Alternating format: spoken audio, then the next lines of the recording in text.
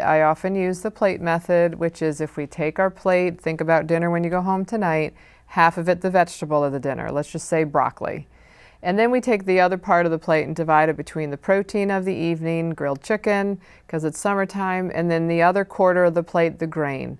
Could we do a small potato? Yes. Could we do a cup of whole grain pasta? Yes. These would be better than if I did a plate full of pasta with the chicken on the side and no vegetable, and with it bread and a glass of milk. Well, then we've had a little too heavy carb load. So it's not carbs themselves that are to blame, it's how and what we put together.